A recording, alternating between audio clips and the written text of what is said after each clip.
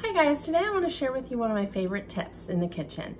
This is something that I use every single day. I've been doing it for a couple of years now and I really love it, and I hope you will too.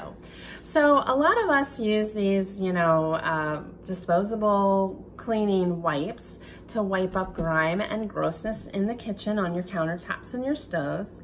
I usually try to save those for things like raw chicken juice and things that are really bad. For the everyday spills, I use reusable cleaning rags that I keep in a jar on my counter, and they're easy to grab and just use all day long. So I'm going to teach you today how simple it is to make these, and you're going to be astonished. It just takes a few minutes every week or two to put one of these together. So stay tuned. I hope you'll learn a lot and that you'll enjoy this tip. Okay, so hopefully you can see this. I've got here a mason jar, a large, tight sealing jar, glass jar, and you want it to be glass because we're going to be using borax, and borax over time can actually weaken plastic, so you don't want any leaks. So we're going to use a glass jar. It is important that you be able to close it and seal it tightly. We also have here, this is Castile soap, and I like to use the kind that has lavender oil infused in it. I just think that it smells really good, and I like to have that. Then, as I said, we have some borax here, and some white wine vinegar here.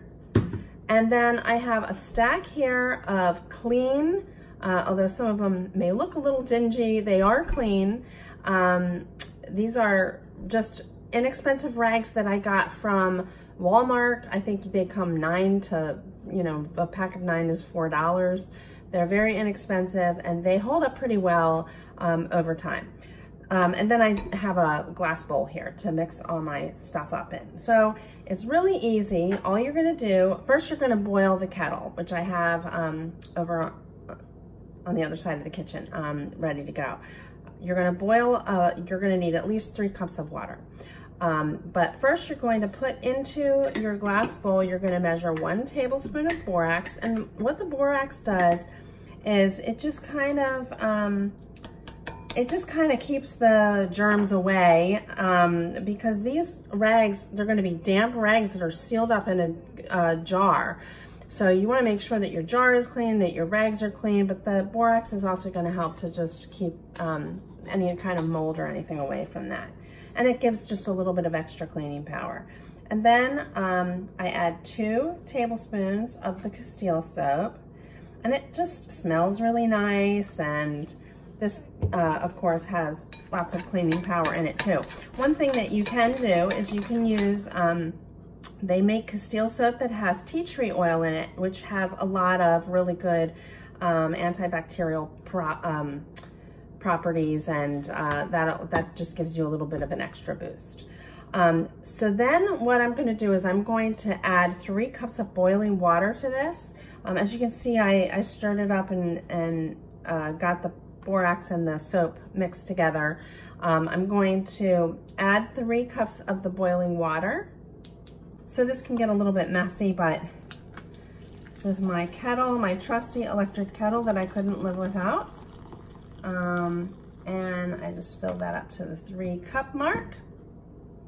Then you just want to give that a stir so that you dissolve all the borax and everything gets nice and mixed up in there. Now you do want to do it in this order. If you add your vinegar first, it's going to make it all weird and clumpy. So that is the last thing that you do. The last step is to pour, in terms of making the solution, you're gonna pour, and I'm just guesstimating here, but about a cup